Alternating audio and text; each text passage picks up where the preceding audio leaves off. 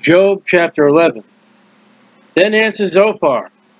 Now the note about Zophar and Schofield is Zophar is a religious dogmatist who assumes to know all about God, what God will do in any given case, why he will do it, and all his thoughts about it, or all the forms of dogmatism. This is the most irrelevant and least open to reason. You're the guy that knows it all and doesn't know nothing. The Naamanite and said, here he goes. This is the third friend mentioned in Job chapter 2, but there's actually another one we'll learn later. Should not a multitude of words be answered? Well, that is only have to be from all the words that Job has spoken, and maybe all the words that everybody's spoken. 10 chapters worth. And should a man full of talk be justified? And the condemnation and the argument and the aim would probably be most likely Job, because who else would Zophar be addressing? You're just full of words, Job, and looking for justification, you're not going to get it. He's only stated that, with the troubles and problems he's had, he wished he would die, he wished he was never born. Then one friend stepped in, threw out accusations, he answered him. Then the second friend came in, threw out the accusations, Job answered him. Now the third guy comes in. Job's only answering the people who are talking to him. Should thy, Job's lies, make men hold their peace? Calling Job an outright liar.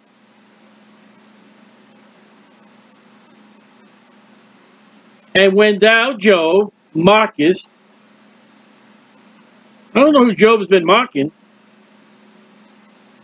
Shall no man make thee ashamed? Job's been mocking the answers by his friends.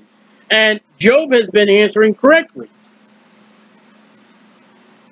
You're a liar and you're a mocker. Mockers, that's the only time that word shows up.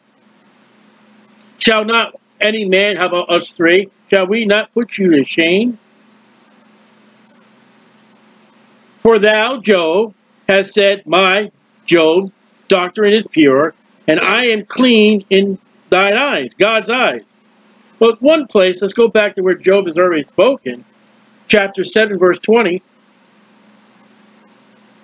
Let's see if Job has said he's pure in his eyes of God. Let's see how pure Job says he is. Job 7:20, one place that we've already studied. I have sinned. Job has said in countless cases, we're not going to look at them all, but Job has countlessly said, hey, I'm guilty. And then in a couple places he said he's righteous. These are false accusations totally by Zophar. But, oh, that God would speak, chapter 42, 7, and 40, verse 1, he's going to, and open his lips against thee, Job.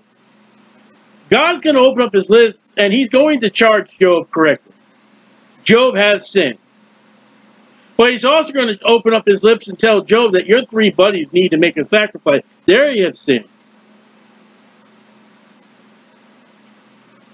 Open his lips against thee. Not me. I'm good. You, Job, you're the liar. You're the scorner. You're the one that says you're okay. And that he would show thee, Job, the secrets of wisdom. Job is a pretty wise man. He's in the gate. He's a judge. We'll learn as we study on. Job is no dummy. He's got all this wealth. He didn't get it by being a fool. And that they are double to that which is. Now he's mocking Job because all the wealth that Job has gotten has been diminished. It's been taken. It's been killed. It's been burned. It's dead. Job, you have no knowledge. You have no wisdom. Know therefore that God exactive, the only time that word shows up, of thee, Job, less than thy iniquity deserveth. Last time that word shows, only time that word shows up, deserveth. No, that is not the truth. Let me read the truth of this statement. God exacted of men less than men's iniquity deserveth. Not just Job. If God were to give every man what they deserve for their iniquity, we would all be burning in hell. We would have nothing. We would be cursed. Not just Job. Zophar, you're a sinner too. Verse 7. Canst thou by searching find out God? Well, there's none that seeketh God, but you can search for God. Canst thou find out the Almighty unto perfection? That's the first time that word shows up, perfection.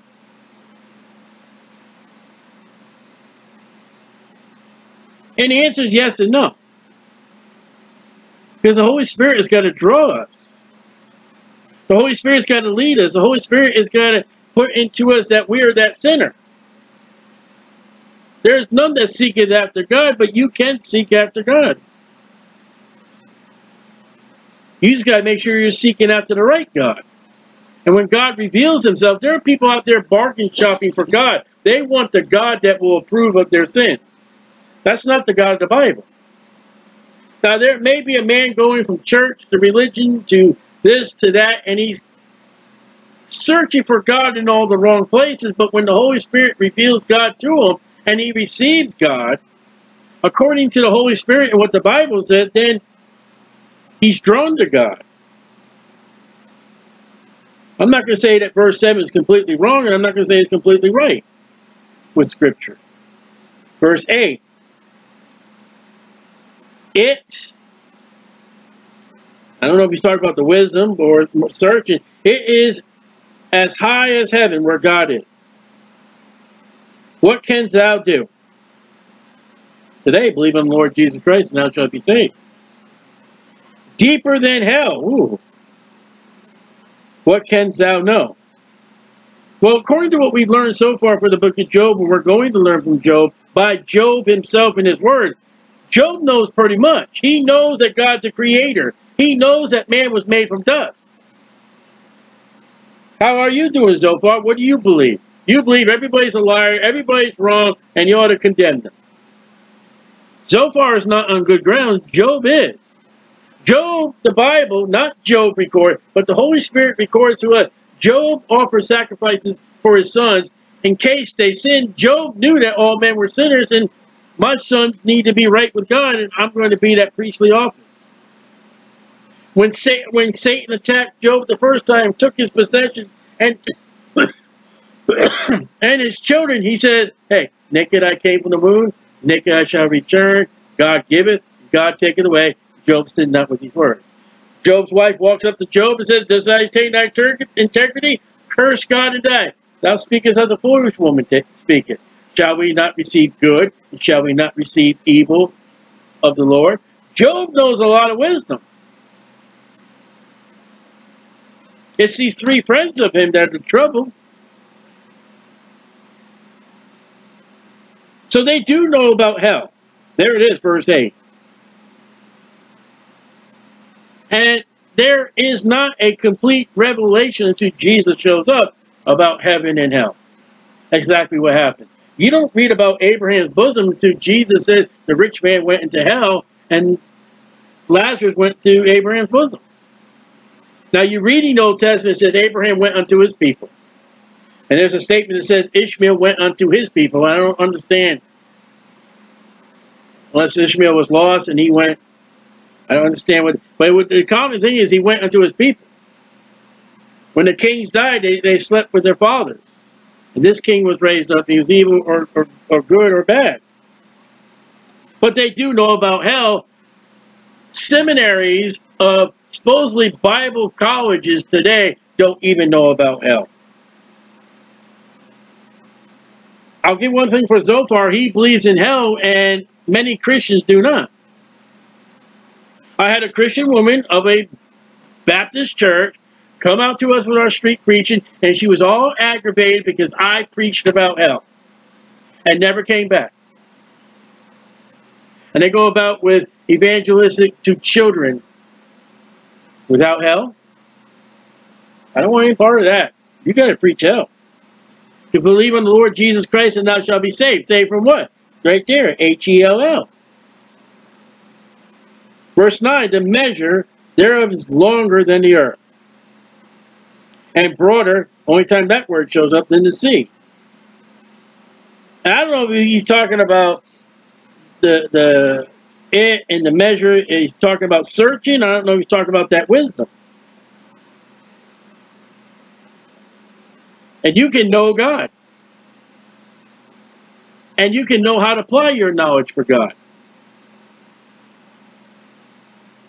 If he, God, God cuts you off and shut up, that's a Bible word.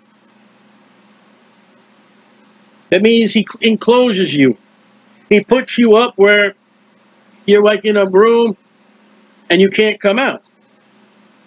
Or gather together, then who can hinder him? God.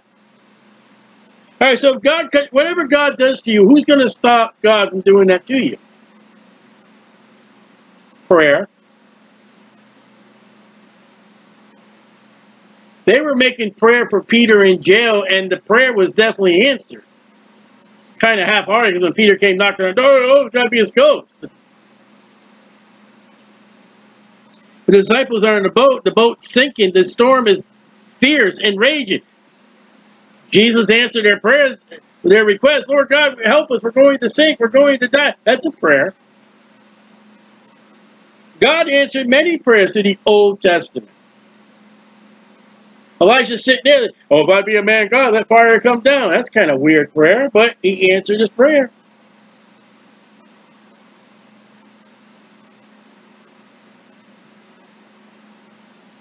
Who's going to stop God? Well, absolutely nobody. But prayer can do wonders. For he, God, knoweth made man. That's true. Now, who is Zophar talking to? Job. So who is Zophar calling vain? Job. Who's he calling a liar? Job. Who's he calling a mockist? Job. Who's he saying, you don't know God at all? You know, can you search out God? Can you stop God? Job. Job, you can't do nothing. And you're in no fellowship and no relationship with God. The only thing God knows you are, you're vain, you're empty, you're nothing.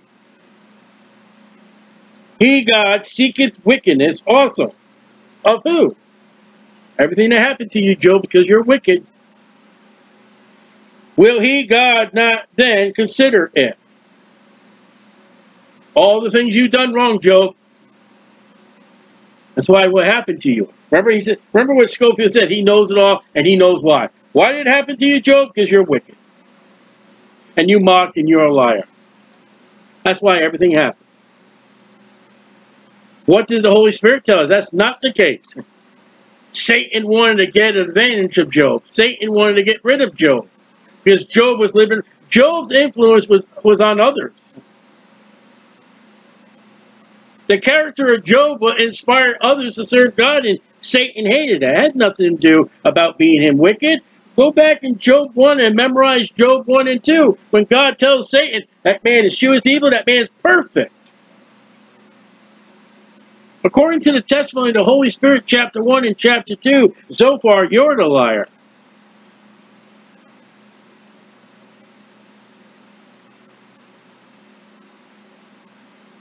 Verse 11, will he not then consider yet the wickedness? Yet he does. Not for Job. For vain man, okay, I'm going to explain what vain men are, Job, would be wise, though man be born like a wild ass's colt. You don't know anything better than an ass. You see where that expression comes from the Bible, you call someone an ass? That's in the Bible. I know a preacher, he'd say ass and all that. Oh, how bad? That's the Bible. There it is. He just called Job an ass. You don't know any better than an ass. Job is stupid. You're a liar. You're a mocker. You don't know God. You're not searching God. And you're wicked. How about those words comforting you up?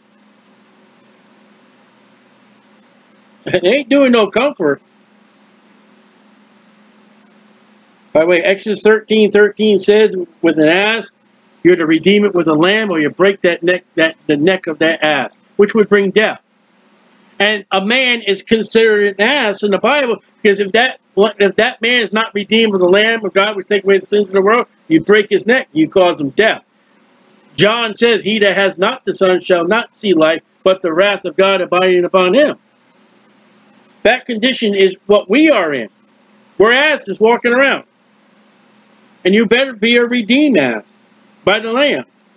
You say, Sally, you're taking this ass thing. No, I'm telling you what the Bible is.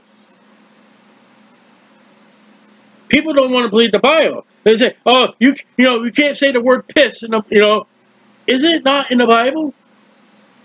Now, I can think of some other words that are not in the Bible we ought not to say, but you can't not say, oh, there are children present when we can't mention the word piss. Right, it's in the Bible. Are you saying the Bible is perverted? We ought not talk about this subject with little kids in the church. Why not? Don't they need to learn it's wrong? Is it not our job to teach the whole Bible, all the Bible, every word of God is truth? We are a bunch of asses. And Zophar calls Job an ass. Stupid. It's a lie. Verse 13. If thou, Job, prepare thy Job heart, and search out thy hands toward him, God. Job, you go looking for God. If iniquity be in thy hand, put it far away. At least he put if. I like that. And let not wickedness dwell in thy tabernacle. All right. If there be iniquity, put it away. There's no if or wickedness, is there? And he's already called Job wicked, verse 11. Job, in your house, tabernacles. That's the definition of tabernacle that Moses built. The dwelling place of God through the children of Israel. In your house, in your family, in everything you got, there's wickedness. And if you commit iniquity, put that away. For then shalt thou, Job, lift up thy face without spot. That man, that righteous man, Jesus said he wouldn't lift up his head to heaven, pounded his chest, and said, Lord, be merciful to me for a sinner. If a man gets right with God, he's not going to look up in pride. He's going to look down to the ground and say, I am not even worthy. Mary was at the feet of Jesus, washing his feet with her hair. She wasn't looking up. And many times when it came to God, they fell down at the feet. Only a prideful man will, oh God, look at me, I deserve it.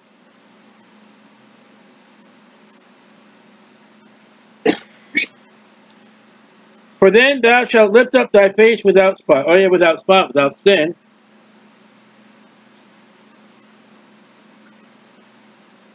But, there's the putting away of sin, but there's not the cleansing of... there's a cleansing of sin, but God doesn't put it away until the finished work of Jesus. Yea, thou shalt be steadfast and shalt not fear. Now, there's these... Remember Job said, this is what I've come upon me, is what I fear. I fear this. I'm terrified. These are the words that Job has been speaking. Job, you put away your sin, and the terror will not be there no longer. So you're saying is, if Job got right with God right now, prosperity gospel would be all the money and everything comes back to Job, and he lives off hunky-dorky, and they live happily ever after. All they that live godly in Christ Jesus shall suffer persecution. The persecution Job's getting, not because of Jesus, but because he's doing right with God, has a good testimony with God, and the devil's attacking him. Do you think after Job 42, Job never had any more problems in his life? Absolutely not. There were more problems to come. Because, verse 16, thou, Job, shalt forget thy misery.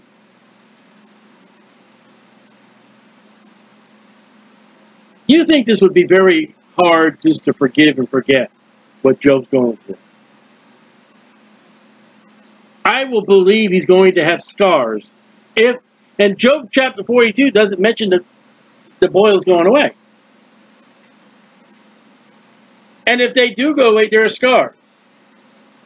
All right? There's no wife of Job in chapter 40. You think every time he's going to look for that wife support, that spousal support? If she's not there, I don't know. You think he's not going to remember to what curse God to die? That thing. You think he's not going to remember that? Or you think he's not going to look at his children at that time and say, oh, the time that I lost you guys. Oh, I thank God that you're back. You think he's not going to remember that? Those servants that survived, like I said, they could be the worst servants Job ever had, the ones that he hated, maybe. I don't know.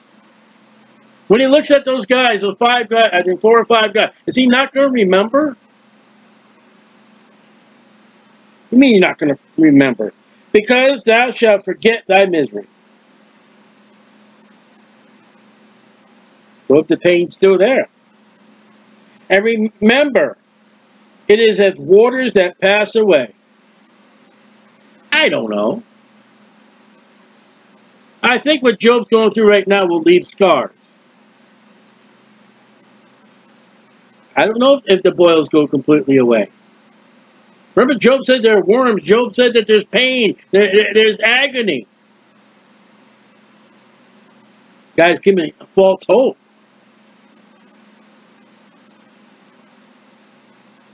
Verse 17, and thy age shall be clearer. That's the first, only time that word's up, than the noonday.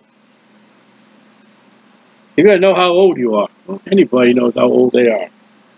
Thou shalt shine forth. Thou shalt be as the morning. So the older you get, the better you're going to get.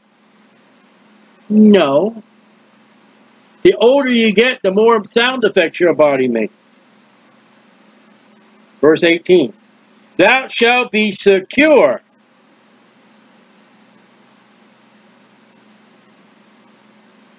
You couldn't sell that to David.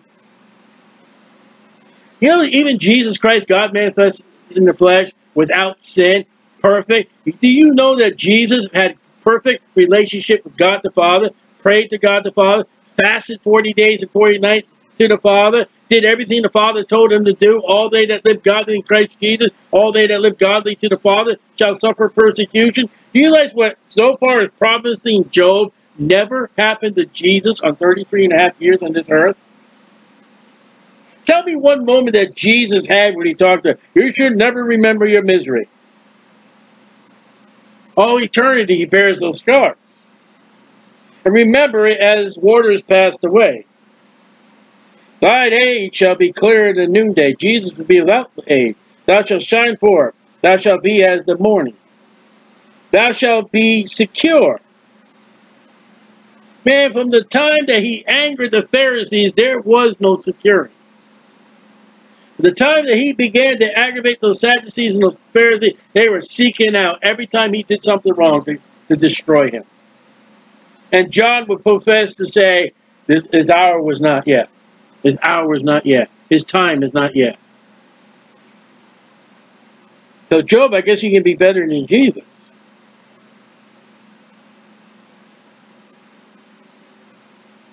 Thou shalt be secure, because there is hope. Yea, thou shalt dig about thee, and thou shalt take thy rest in safety. After this, Job's going to have more problems. Maybe worse, maybe less. Thou shalt lie down. He's not lying down now comfortably. He lays down, he goes squish. He lies down, those boils pop. They hurt, they're sore. And none shall make thee afraid. The fear of the Lord is beginning of wisdom. Fear will get you right with God. Zophar says, well, don't fear nothing. Zophar has in the back of his camel the bumper sticker that says, no fear. Foolish. I fear, and that keeps me out of trouble with God. So when I don't fear God, I get in trouble. Thou shalt take thy rest in safety. Thou shalt lie down, and none shall make thee afraid. Yea, many shall make suit unto thee. All right, that's back now from Job chapter 2. All these people, all these enemies came against Job and killed and maimed and stole his possessions. This is what Job's afraid of. Zophar is attacking Job's fears. But the eyes of the wicked shall fail. True. They shall not escape. True. And their hope shall be as the giving up the ghost, death. And that's not really hope. Because when a wicked man dies, he falls off into hell. Definitely, even in the Old Testament. So Job, don't be that wicked man. There is 20. Job, if you're wicked, you have no hope. You need to get right. You need to get that hope. You need to search out God. And according to Job chapter 1 and Job chapter 2, Job's doing okay with the Lord. Job needs a little help. He's a sinner. We're all sinners. But he's not as bad as chapter 11. And you know what's funny? You know what the bankrupt code is? Chapter 11, bankruptcy. It's all gone. It's all... If you've done better, I don't know.